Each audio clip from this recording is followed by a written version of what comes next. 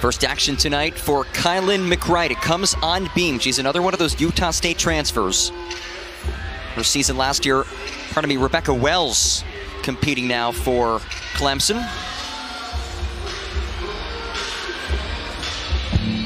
Switch leg leap. Whatever about balance check there. That'll be a couple tenths.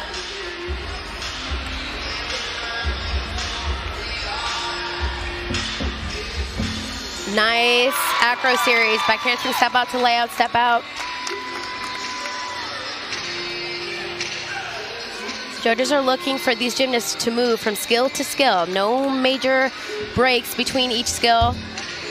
Round off, double full dismount, 6-out landing, beautiful job. Solid performance. You can tell she's very confident on this event.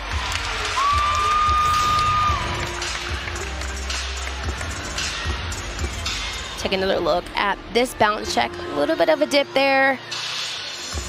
That was the only major hit that I saw. Nice height off that beam. Great set into that double full dismount. Sees the landing and just eases right into it.